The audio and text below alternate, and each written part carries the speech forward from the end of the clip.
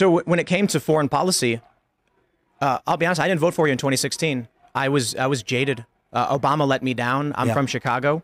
I thought 2016 was silly. And then in 2020, with the timeline for getting out of Afghanistan, right, when you tried to get our troops out of Syria, my question is, why are we in Syria? Who even knew? Yeah. And they lied to you, and they lied to us about the number of troops in there. And so maybe it's a bit blunt for me to say I want to see people prosecuted for the lies of the American people.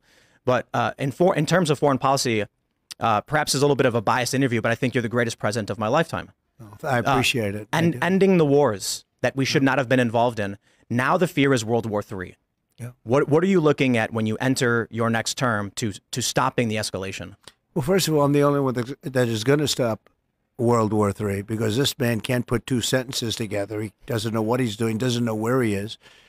And amazingly, it seems like he's going to be running. You know, it's a lot of people say, do you think he'll make it to the starting gate? Well, we'll see what happens. But if you look at Viktor Orban, because we don't want to see wars. I don't want to see wars. I was in no wars other than we finished a war with ISIS, and we completed it, 100% complete.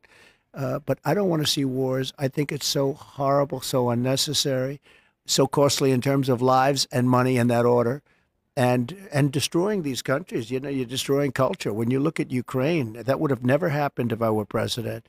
You look at the October 7th attack on Israel, it would have never happened.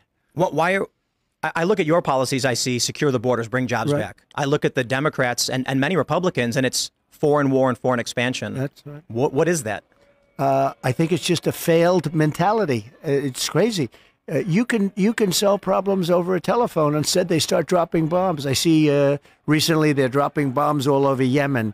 You don't have to do that. You can talk in such a way where they respect you and they listen to you. Viktor Orban of Hungary, you know, the leader, they call him a strong man. Who cares if he's a strong man or not a strong man?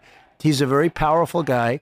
He said the problem the world has is that Donald Trump is no longer president. When he was president, China didn't play around, Russia didn't play around, nobody played around, and we had no problems. Today, the whole world is on fire.